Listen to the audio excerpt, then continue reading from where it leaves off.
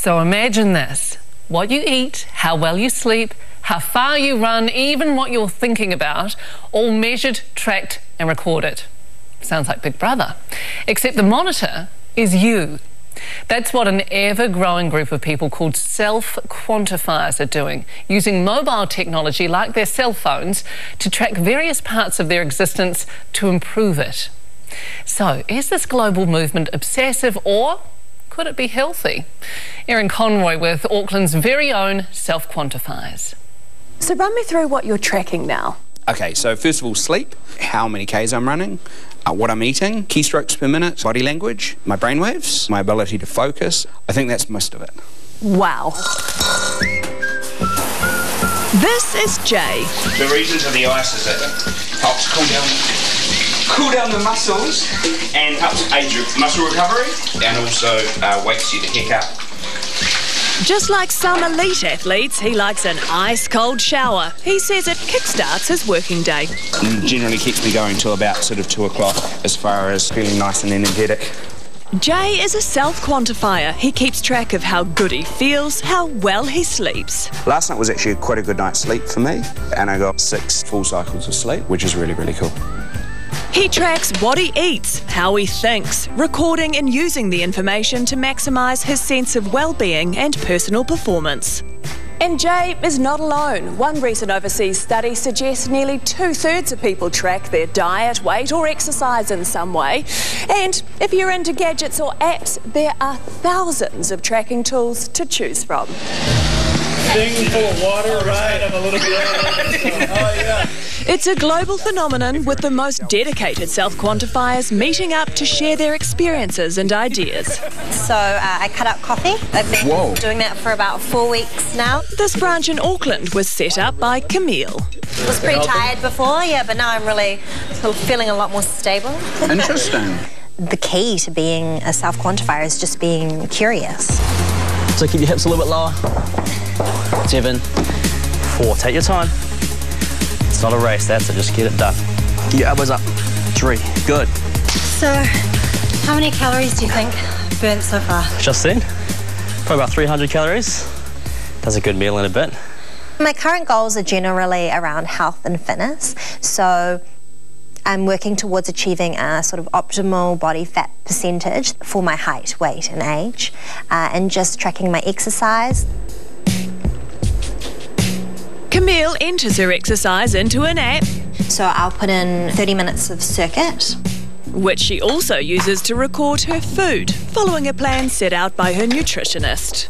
So I've been using MyFitnessPal to just keep track of what I'm eating and seeing how well I'm sticking to this food plan.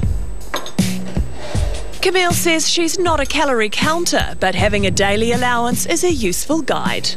So I'm just going to enter in my dinner. So the chicken breast. I try every day. So for that dinner, that was 350 calories. Gingerbread. And even when she's out, Camille can keep track of her calories by scanning barcodes with her smartphone. 116 calories. So you would have to walk for about 40 minutes to burn that off. Wowzers. Cheers. Those calories taste so good. So how much time would you spend each day checking or using your apps? I would probably spend as much time using these apps and tools as I do people checking their Facebook or people scrolling through Instagram. So what do you say to people who think self-quantifying is self-obsessive? I can see how they think that. The reason I use these apps is not just to track things about myself, but to be able to share the data that I'm tracking so that people can use this information to achieve their own goals. Self-quantifiers form a community where people can support and motivate each other. So it looks like Jay's been doing some walking. Have to encourage him to come to a class with me. The application I use is Map My Run. It's just a GPS tracker which shows how many kilometres I've done, my elevation and how many calories I've consumed. While Camille's goals are personal, Jay applies self-quantifying to his professional life. I run my music as I run as well, because that keeps me kind of energised or more relaxed, depending on what I'm trying to achieve for the day. If it's sales tasks or going to get through a lot of email, then it'll be a high intensity music, something like Eminem or something like that. Jay runs his online company from home with help from his wife, Hilary. Do you self-quantify? No, I don't, but I think it's really interesting living with Jay to see him do all the funny things that he does. So you're still learning things about him? Yeah, fully. Yeah. It was in his first job selling menswear that Jay's self-tracking began, using a simple diary. In the diary, it's got the shirt I wore, the pants I wore, my opening, and then you can see, well, if I use "Hey, how you doing?" I'll do 25% more than if I said "Hello, how are you today?" These days, Jay self-tracks on a whole new level. I bought this.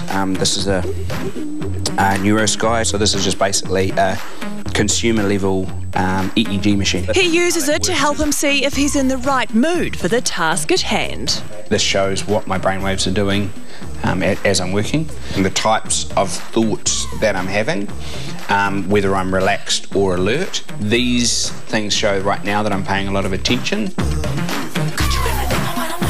Jay's goal is to maximise his productivity. The new thing that I've been playing around with is oxygen supplementation. So I can just pop that in my nose while I'm selling or whatever, and you've basically got a little unit like this, which you drop some chemicals in, and that produces oxygen. I'd have to say, doing it does feel like I'm more alert. So when it comes to the oxygen and the ice showers... You think that's weird, don't you? Well, what if it is just a placebo effect? If you only think it's helping you? Sure. Might be. What's wrong with that? It seems to work for me. Have you considered that taking extra oxygen might actually be bad for you? Yep, definitely. For anything that I do, I read a lot up about it before we start. It's very important to include doctors to see what helps and doesn't help. I think there is a risk at the moment that we are going to be driven by the devices and the tools that are available to us and track the things that are easy to measure rather than necessarily the things that are actually important to measure. Duncan Babbage is a psychologist who says you need to choose your tracking tools carefully. One of the things that you're going to be thinking about is the information that it's giving me accurate? Does it seem like the things that I'm being told here resonate with other things that I've been told in the past by people who are sensible and, by health professionals when there are health issues?